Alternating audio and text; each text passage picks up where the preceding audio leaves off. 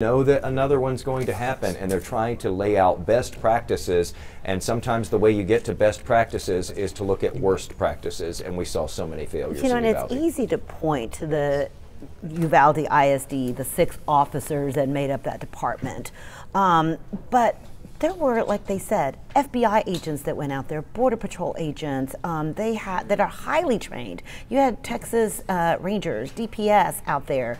You had a majority, you had people coming in from all different jurisdictions. I don't remember how many, I forget now, how many police departments and federal agencies were out there, and not a one of them did anything. And I guess that's one of the questions that I have for Craig. So Craig, when you listen to this report, I know that you were very frustrated when you saw what happened. Yes. What do you make of what they're saying here today?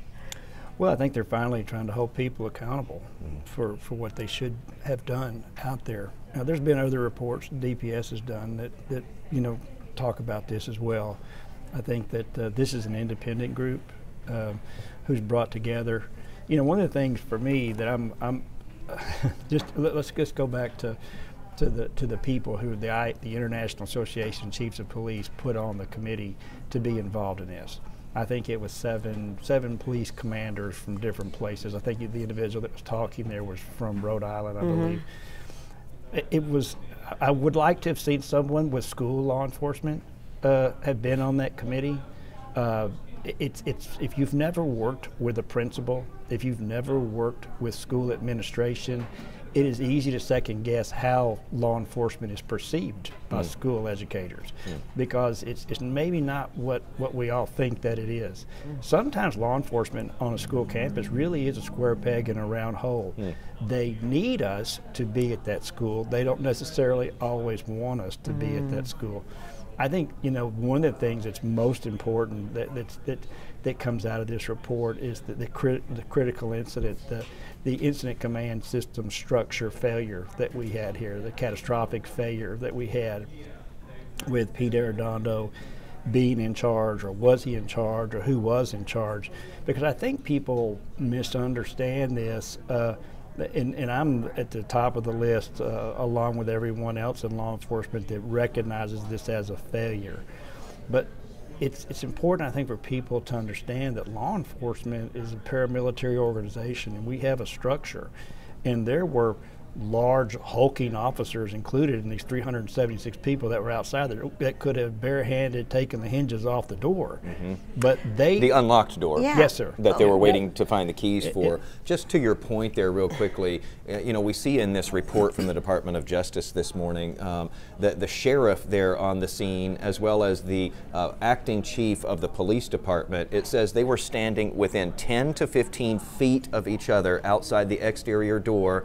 However, they were not coordinating with one another and continued to act independently. That's just stunning, considering how many mass shootings we have had, and school shootings more specifically, leading up to the one in Uvalde, that there could be that kind of dysfunction in the response to it. And then the thing we were talking about earlier, where in that 77 minutes of dysfunction and waiting to go in, no one was even setting up over here to talk about triage when we finally get in there to take care of these kids and these teachers.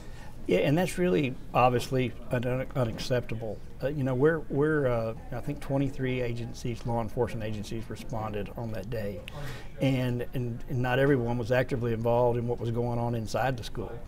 So there was ample opportunity for people to assist first paramedics in setting a triage area up and being ready. And I understand that, you know, you don't want to rush triage people into the situation where they could be shot, because if they're not helpful to somebody, it doesn't do anybody any good. Right. But to have set that up outside is different.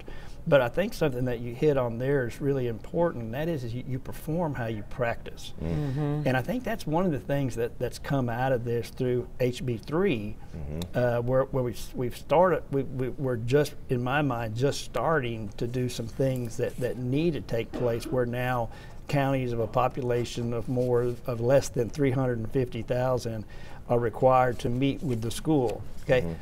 in my mind, I don't know why we're limiting that to counties of less, because of the 264 counties in Texas, I don't know how many actually have less than 350,000 population. I doubt very many. Yeah. Yeah. You got to get way out. Yeah. So the thing is that, you know, if you look at large metropolitan areas, and I'll you know, Dallas Independent School District is in 5 different cities. You know, Mesquite, Balch Springs, Hutchins. You know, Dallas.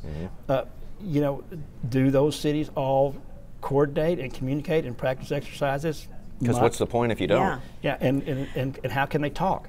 You know, I think radio interoperability is going to be one of the things that I'm really interested to hear what they say in this, because if you've got 23 agencies outside talking, and we know that we've got children who are calling 911 and saying, I'm injured, I'm in the classroom, there were officers outside that had no idea that those conversations were taking place. And had they known that, they would have, I believe, would have performed differently. Could any officer, I mean, they might have faced discipline, simply just taken it into their own hands and gone in and shot the shooter and gone. I mean, any one of those officers standing out there could have done that with or without an incident commander. Even if they were directed to stop, could they? Yeah, no, absolutely they could have. It's just, once again, getting back to how we're raised in law enforcement.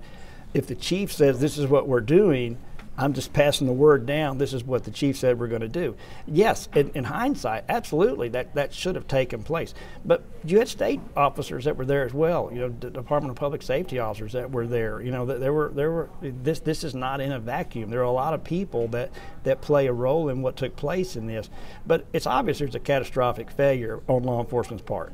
We know that. And it's obvious that these people want more answers. If any one of us had ever lost a child in a shooting similar to this, we would all want answers. We would be demanding answers the same as they are. What we have to really focus on is that, you know, moving forward, how do we do better? How do we learn from this experience? You know, Santa Fe was in Texas. You know, what did we do? We did Senate Bill 11. Okay, now we've done HB 3. And what is HB 3? How far does HB 3 go? You know, and so there's a lot of different things we could talk about with regards to HB 3. And what they have. You know, this has forced the governor to give a stronger role to the Texas Education Association, TEA, and working in conjunction with the Texas School Safety Center. But this still gets back to, in a crisis across the state of Texas, does the chief of police of the city know the phone number to the superintendent? Or have a radio that speaks to the, you know, the officers there at the school.